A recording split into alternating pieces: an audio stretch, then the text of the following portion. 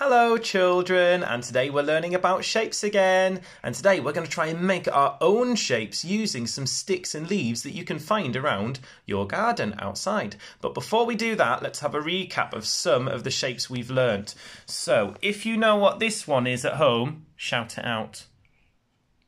Caitlin, can you remember what this one is?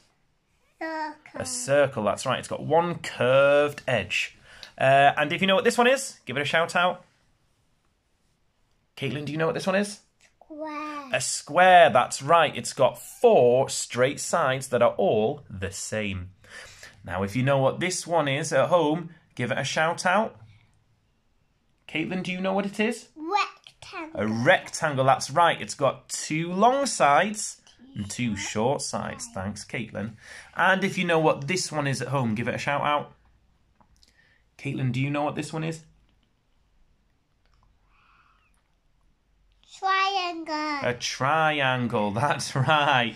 Need a little help with that one. A triangle. It's got 3 sides. 1, 2, 3. It's a triangle. Okay, so today, to try and make some of these shapes, I've gone outside and I've picked up some leaves and sticks in my garden. And then I've also got some little craft sticks as well that I use to make puppets. So Caitlin, if we were going to try and make this triangle, what do you think would be the best thing to try and use? Those sticks. These ones? Yeah. Okay, why do you think we should use these ones? Because they're straight. They're straight, just like the sides of the triangle. Okay, right, how many will we need? How many sides does that triangle have? 3. Okay, help me count them out. 1. 1. 2. Look, I've made a little pointy bit right at the top because the top corner points up. And 3. And I'll put 1 bit across the bottom like that and I'll close it off. There we go. Okay, what about... Oh, that one's running away, but there. What about if I was to try and make this one? What would I need? Maybe you'll need these. Oh, some sticks again.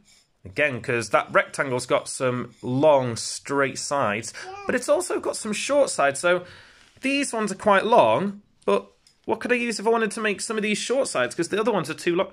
Oh, yeah, I could try and use some of my smaller sticks. Right, have we got some small ones that look pretty straight? Oh, that one's pretty good. Do you want to put that one on the top, Caitlin? This one. Yeah, okay, or that one. Pop that one on the top. Yeah. Pop it on there. Whoop. And then we need another one, the same length that can go in here at the bottom. What do you think? Oh, I can see what looks like would be a good one.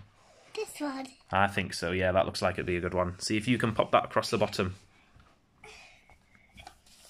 Fabulous, good girl. So now we've got a rectangle that's got 2 long sides and 2 short sides.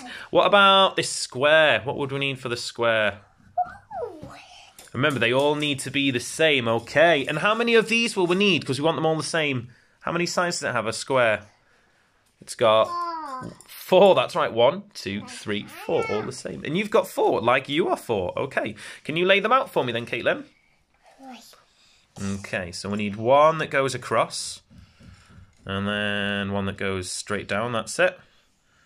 And then another one that goes across. Ooh. Put it there. Yep. And then another one that goes straight down. Perfect. Oh, make sure those are touching there. Perfect. Now we've got a lovely square. And all the sides are the same. Now, what about if I wanted to do this circle? Should I use some of these sticks? No.